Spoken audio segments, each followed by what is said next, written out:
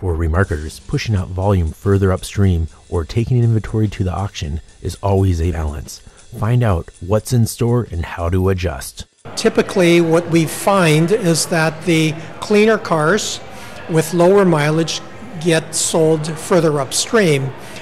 Because we adjust our sales data for condition and mileage, this just gets normalized out, because as the rougher cars are sold downstream, it all comes out in the wash.